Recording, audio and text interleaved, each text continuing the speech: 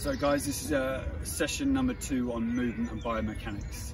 Last session we looked a lot at shuffling movements, movement in a short space, making sure you're low and athletic and able to cover those shorter distances as quick as possible. We also looked at the basic biomechanics of a neutral stance, your kind of go-to stance. So today we're going to explore a little bit more in terms of efficiency of movement and court coverage. We're looking at the crossover step, the running step, different ways of moving to the ball in order to beat the bounce, and different ways we can recover back to position. We'll also explore different ways of hitting whilst on the move, hitting off that open stance, and different modes of movement that will help you be a little bit more efficient around the court. The idea being that we practice those movements even off the court and really explore that athleticism, that when you go back to court you're going to notice a huge difference.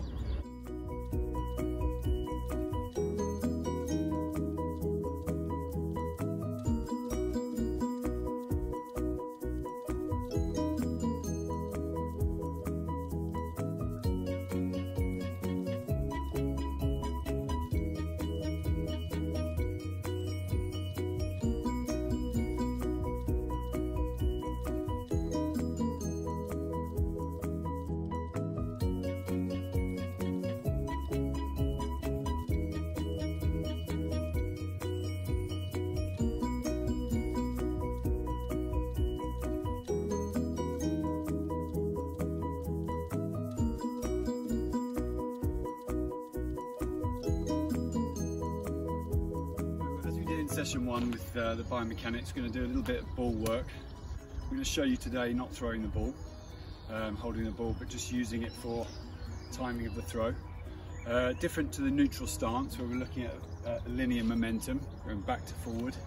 We're looking a little bit more at a vertical momentum as the right leg, the right hip, in my case the right hand or my forehand, fires upwards to allow that momentum and drive off the ground. So good biomechanic in play. So just observing the next few.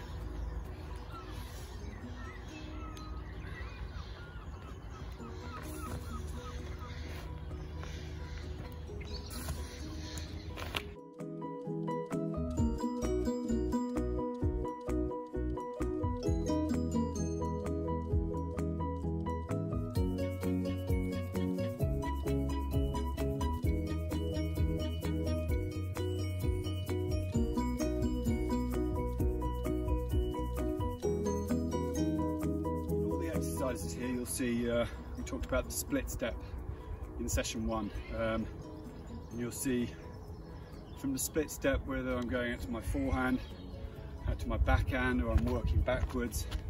One of the practices we talked about was the opening of the hip in the direction you're moving. The opening of the hip tends to also involve the opening of the foot, and that can be done as part of the split. So as you're watching the clips, just keep an eye out on my split step, how I lead into it, how I push out, and how that links to the direction I'm moving in.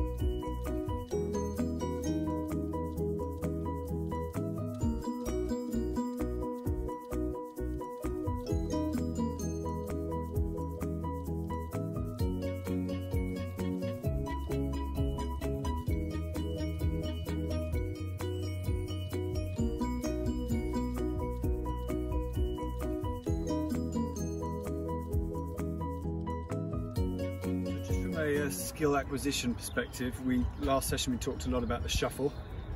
As we've talked about today, we're looking at the cross steps, so 2 different types of movement, and that largely depends on how much time you've got, how wide you're pushed, how stretched you are, and exactly where on the court you are. So just going to show you a little bit of differentiation that will help you to really understand the differences if you have a go mixing the 2 skills.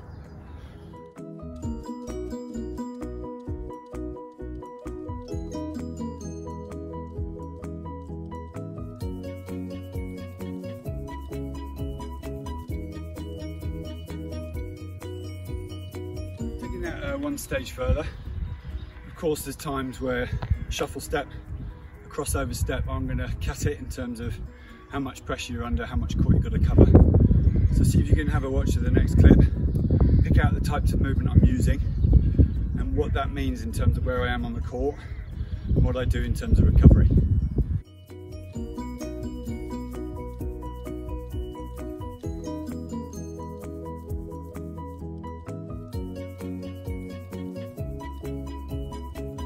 Also linked to that,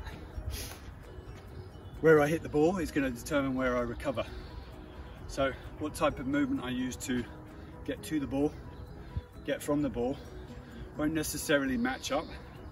If I hit a down the line ball from way outside the court, I'm going to have to move very differently to get into the correct position left side of centre.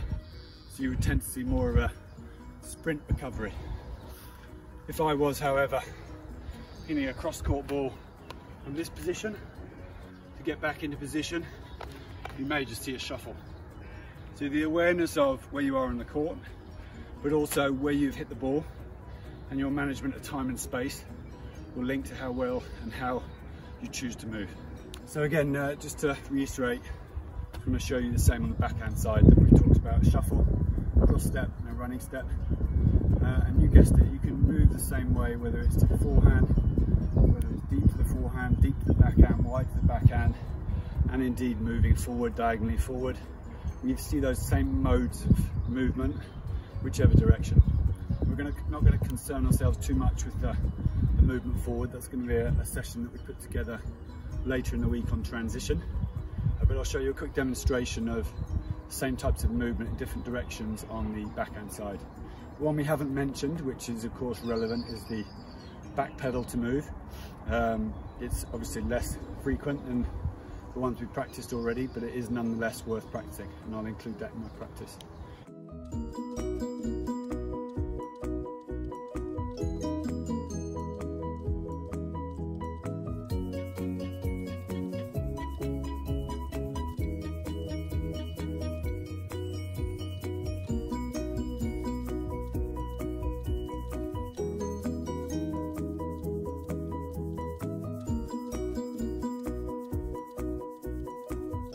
A lot about of efficiency on the move, how you get to the ball, how you get from the ball.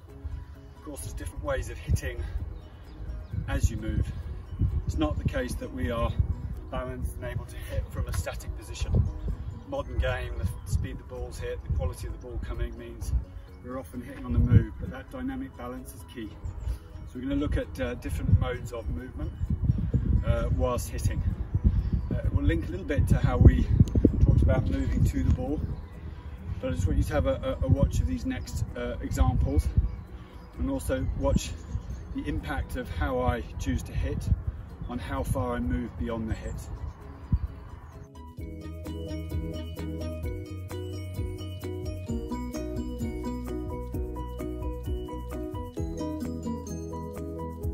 I want to just have a fixed point for you to practice this, whether it's a line on the court, on the ground, in the garden, where you have that foot planted and you are practicing the shot itself. So there is now no movement before you practice that shot. We're talking about the movement as you strike. I'll show you that once more. We have a pivot, we have a hop, we have a shuffle,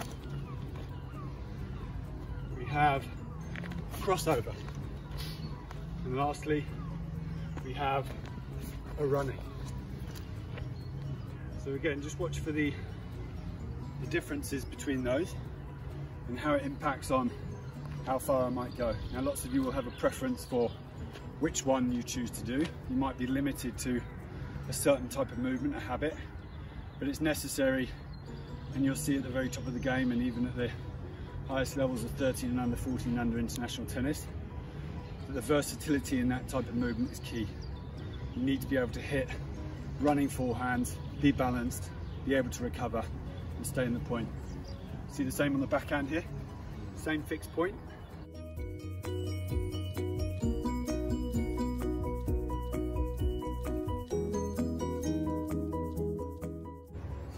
have an observe here.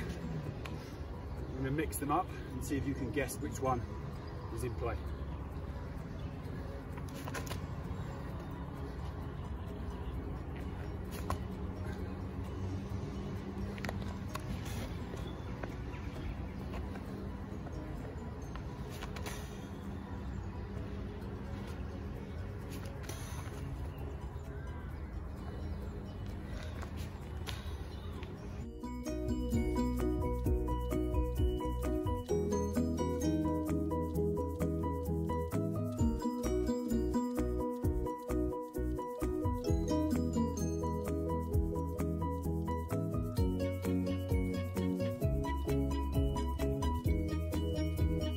I'm just going to show you that the hitting on the move, just shifting across the backhand. I'm going to mix up how I move to the ball, bringing together what we've learned, how I move to the ball, and different ways of hitting whilst on the move, to see if you can watch out for the intricacies, if you like, of the differences of a running step, a crossover step, hitting on the moves, a pivot, hop. I'm going to show you just on the backhand side here, but when you practice this, we'd like you to try and practice as many forehands as backhands, and don't feel like you're limited in terms of direction. You could be directly back from the start point, diagonally back, 4 o'clock, 3 o'clock, etc, etc.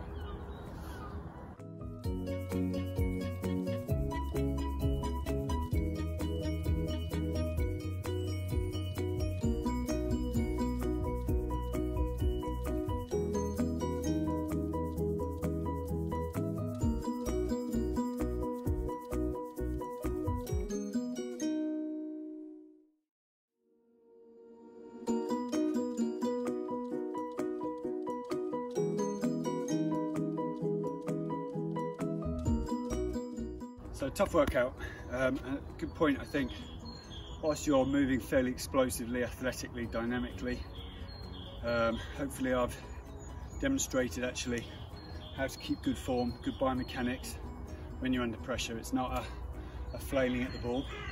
So a good point just to bring back the football, the med ball, whatever you're using, and just try and include that same feeling of driving of the hips, using the ground force, good biomechanics.